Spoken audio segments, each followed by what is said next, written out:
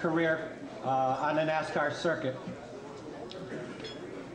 Lloyd had 49 starts in the NASCAR circuit. His first race was in 1949 at the Heidelberg Speedway outside of Pittsburgh. He finished 6th in his very first race, driving for Julian Busink from Findlay Lake. In 1950, Lloyd scored a win on the NASCAR circuit in Winchester, Indiana.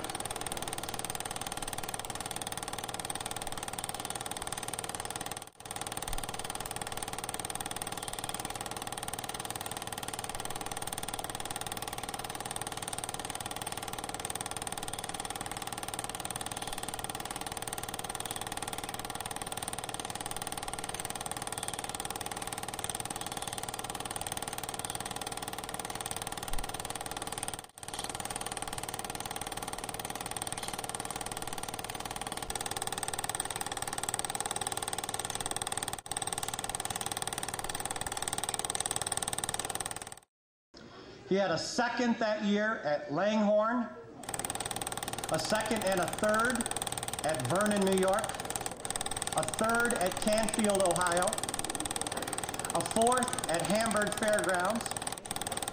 In that year, 1950, Lloyd finished 3rd.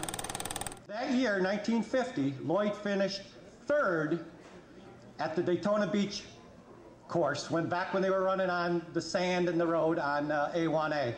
Finished 3rd on the beach course in 1950.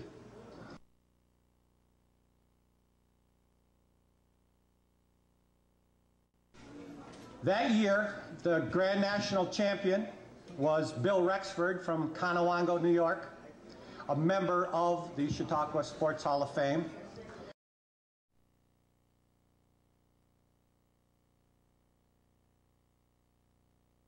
In points in 1950 was Fireball Roberts from Daytona Beach. Finishing 3rd in 1950 was Lee Petty from Level Cross. Or was it Randleman at the time? All the same. It's like Jamestown Lakewood, apparently. And finishing 4th in the Grand National Circuit, 1950, Lloyd Moore.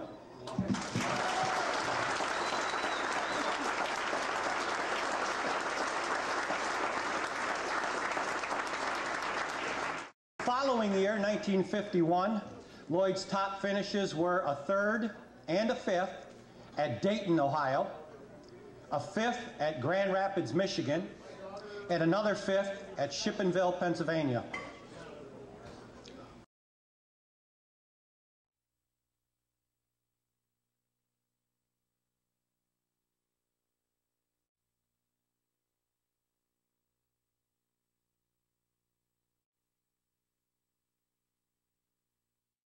In 1952, he had a 2nd and a 4th at Dayton, Ohio. I'm seeing a lot of good runs here at Dayton, Lloyd. I'm sure you're going to tell us something about Dayton and why you were so tough there. After 1952, Lloyd only ran a few more races and finally called it quits after 5 years on the NASCAR circuit to spend more time with his family. Run 100 miles on dirt track, you come in, you didn't know exactly what color you were.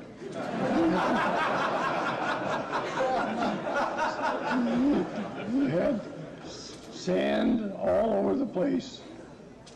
It was fun. A lot of stories, but I don't think we better take the time now.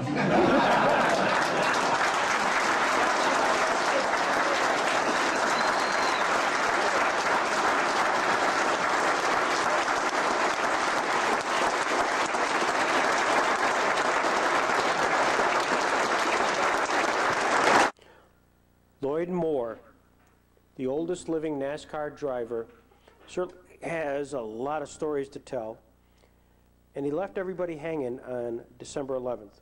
I went to a track where Lee was supposed to be. I always hunted him up. Right. Because we were just like that, you know. Mm-hmm. But get us out on the track, and then we were bitter enemies. Yeah. But Lee was a nice fellow, good to talk to, and I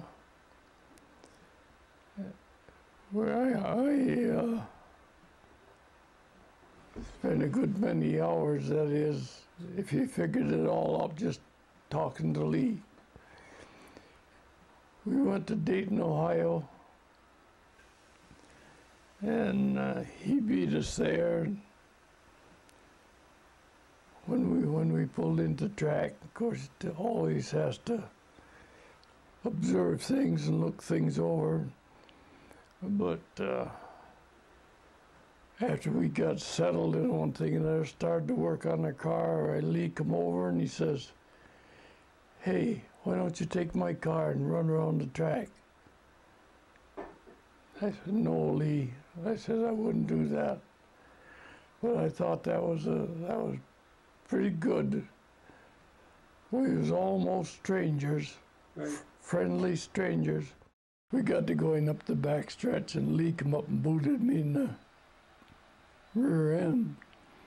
And it didn't bother me too much. But when it was over, I went up to Lee and I says, what are you trying to do? Ain't there room enough on the track for you two?" "Oh," he says, "forget it." He says, "That was just an accident on purpose."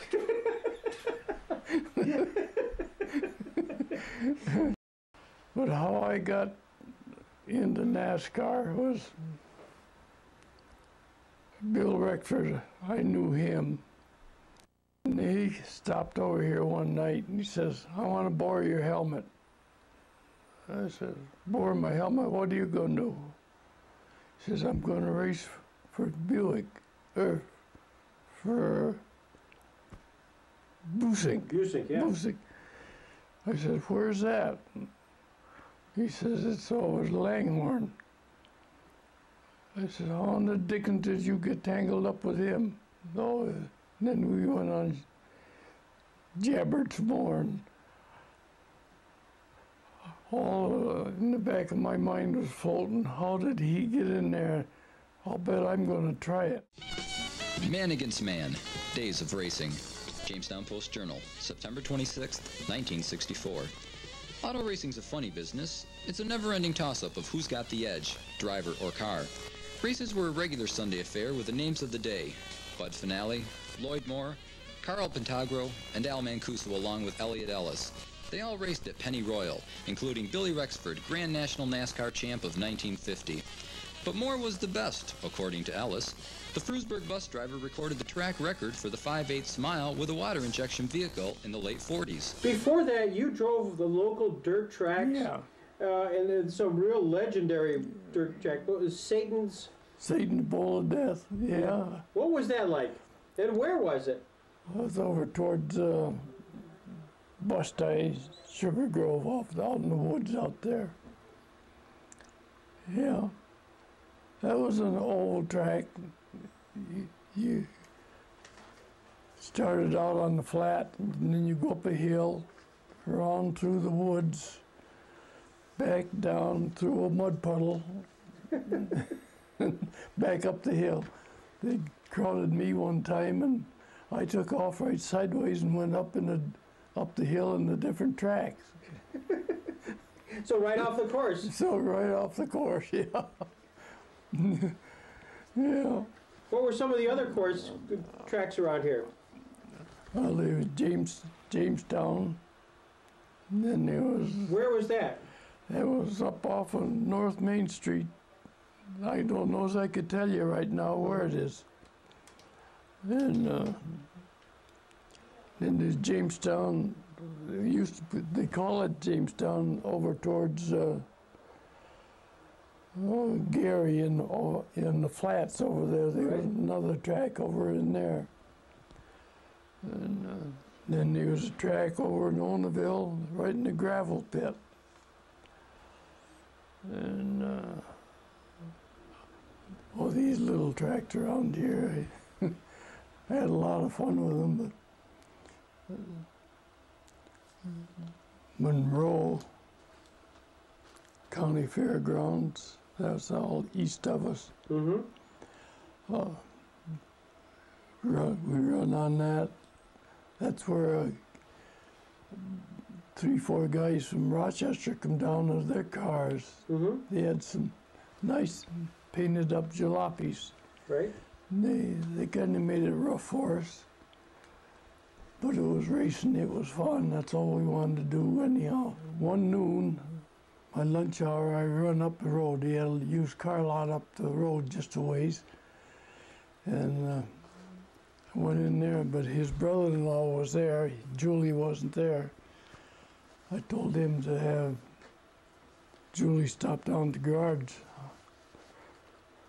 I wanted to see him first chance he got. So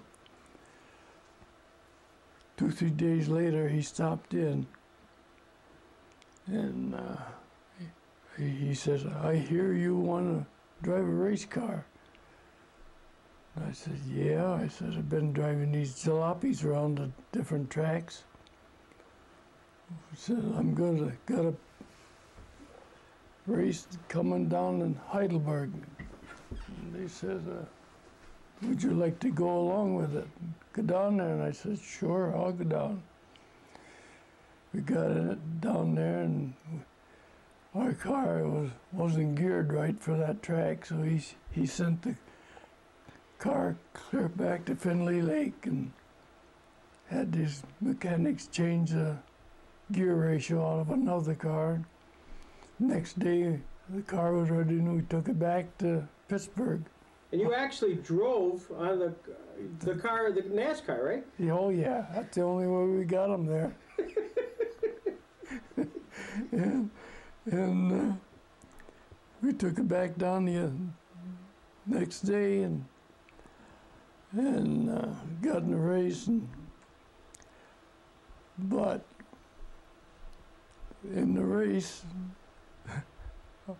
sad part of it was I got beat out by a woman. No kidding. Yeah, Sarah. He was kind of a quiet guy too. Him and Julie was kind of close because Julie talked more about racing than I did. Actually, I wanted to get in there and drive, and he just wanted to talk about it. From 49, I was 30-some years old when I started. Sure. Yeah. How far would you have to go for the races? All over the country. You didn't tow it. You drove it, and when you got there, you took the muffler off and strapped the door shut, and then you would have had a race car. Okay. Driving down the highway in a race car? Yeah, the police would cast quite a wary eye at you, and sometimes they'd kind of stalk you. Yeah. Hope that you would go too fast. You never did that, did you, though? Well, occasionally. No, we'd drive there. We'd get up in the middle of the night and take off and go to a race, drive home. In the same car you raced? Same car we raced. Yeah, clear from Michigan, clear from Indiana. We went up into Canada. Then we went Langhorne and Pittsburgh. Julie was sponsoring 2 cars. Now, Rexford was from where? Conewango Valley. Conewango Valley. Yeah. So what kind of car did you normally drive? I always wanted to drive a Ford product. Right. Of course, Julie'd give me a General Motors once in a while, but... So Saturday night, you would drive to the racetrack, literally pull into the pits, probably sign up, and go. We can go. Did you have to qualify at all, or could just sometimes we qualified, and sometimes we just went by points and stuff like that, and lined us up that way. Julie was riding with me, and Rexford was following us. We was cruising along there, probably speed limit, and Rexford went by, and he was flying pretty good clip. Right. I sat there and didn't pay no attention to it. Julie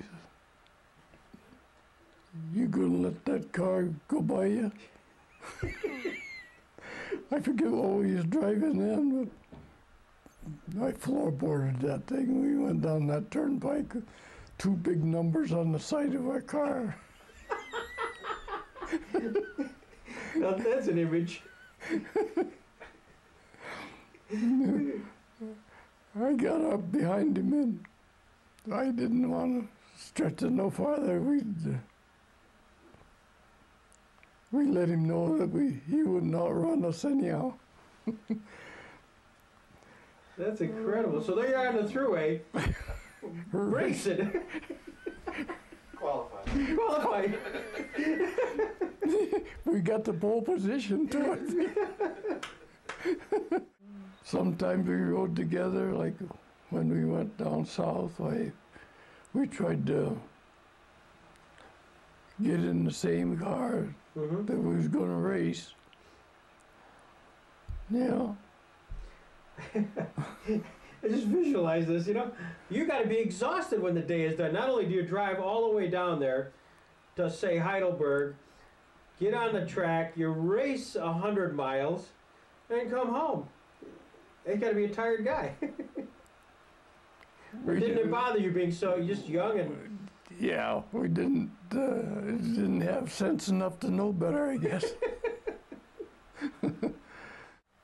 Oh, yeah, you talk about qualifying, it rings a bell.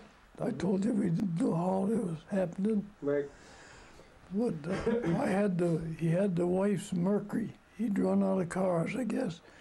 So he took the wife's Mercury down, and I was qualifying that. And them tracks, they wasn't exactly perfect, you know. So you're qualifying Julie's wife's Mercury. Oh, nice. Rolled it over. And that night, they got their news around as I broke my neck. They come back up here as I broke my neck. But it wasn't that serious. I was flopping around inside there. My nose was down in the corner at one time. But now, was that your worst wreck?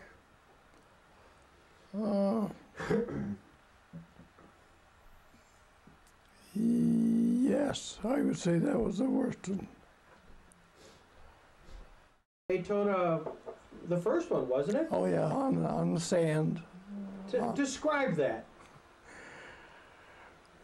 Well, it was a four mile stretch, 4 mile track, and we started out down on the beach, and you went up a track for a mile, or a little better than a mile. North turn was nothing but sand, sharp turn. Then you went back onto the south turn, and that was uphill for a grade blacktop. Then you broke over the hill, went downhill into the south turn, and around the bend, and that was a flagman. He stood right down there. But you go flying down that back stretch, you couldn't even see the speedometer hand, knowing that you got a big pile of sand to jump into. And trying to climb the bank on the inside of the track, and people's feet hanging down there. And that first year of the Daytona 500 was what, 1951? I would say so. Yeah. Darlington was about the first track that we got onto that was really asphalt. What was your car number? 59. 59. Did you have that throughout? Yep. How much did you have to modify the car? Reinforced wheels. Right. Put an extra plate on the inside. Reinforced them. And that's about the limit. Put a safety belt in, whether it's a piece of rope or a piece of leather, piece of chain or something. something for a safety belt. A habit of putting a screen right in front of the radiator with a wire running out. And after you'd made 2-3 laps, well, you'd reach out and pull that screen off the radiator, pull it inside and stick it down inside you. That would keep some of the mud from plugging up the radiator. A lot of them was a mile track. And or mile race, you might say, 100-mile race. That's what I wanted to say. And you didn't actually have to stop. Just keep on going. Your gas usually lasted. And so we never had to make too many pit stops. Now that's interesting. So the normal NASCAR race in those days was 100 miles? 100 miles. And so theoretically the gas could take you. Yeah. Well, in 1950, I was just reading here that you won a half-mile dirt track in Winchester, Indiana. You won the race. Yeah. Yeah. You remember how much money you won? Well, it might have been $1,000. It might have been $1,500. But the wife says, "What did I do with all that money?" Well, all that money wasn't mine. Car owner got some. Lots of times it was divided 3 ways instead of twice. Right. So, but Julie paid all the transportation fees and stuff like that. But we didn't get rich. Ohio, Bainbridge, track down there. Bill and I got put on the tail end of the race to start. I don't know how they figured that, but anyway, that's where we was. Well, during the race, we kind of, both of us was lucky and worked ourselves up through. Golly, Bill was ahead and I was second. We run along there and getting towards the last end of the race, just a few laps left. Julie come out with a signboard, 60, I think Bill's number was 60. His 60 goal. Didn't say nothing about me. He knew I was just dumb enough to try it myself. But Bill took off. And then I took off after him. And for the last, maybe 8 or 9 laps, we was going pretty good clip. And I was right on his tail. I couldn't get by him, but I really chased him. When we stopped the race, he jumped out of his car and went up and shook his fist in Julie's face. "What's the idea of sticking him onto me right on the tail end of the race?" Julie told him, she said, "Well, you come down here to race, didn't you?" So much for teamwork. So much for teamwork. Yeah. Then that's the way that wound up. Bill got huffy. He could get bad pretty quick. You had great success. Yeah, I did do that. 52, I guess I was 4th. That's the year Rexford won the championship. Right. And I got a 52. Julie was car owner. There's 3 Yankees. Went down there and cleaned house. Got a reputation. And well, I bet the good old boys didn't like that. well, they always treated us pretty decent, yeah. Today, as I'm talking to you, you are the oldest surviving NASCAR driver. Yeah. And you were there day 1, and as you remember the good old days, is kind of, what was the highlight? What is the reflection? It was, I never thought much about the honor of it. It was just the idea, me being in NASCAR, at the time when they were hauling moonshine and doing their thing out in the woods, cops chasing them and one thing and another. I was in on that period of time, so from then on in, why, it commenced to be more civilized, you might say. But there was a good bunch of guys that raced then. They were hard drivers. You got used to it all in the backwoods, driving fast with the cops right on their tail. But I had the honor of being in on it when it started.